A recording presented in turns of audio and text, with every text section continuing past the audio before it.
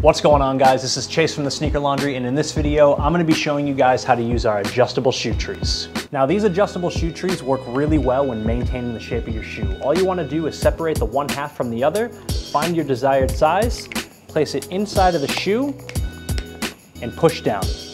As you can see, it gives a nice, beautiful shape. And as you can notice, it does not press up against the tongue like the spring-powered shoe trees, causing permanent, unreversible damage to your sneaker. These things work great. I highly recommend getting a pair. Thank you guys so much for tuning into this tutorial, and we'll catch you in the next one.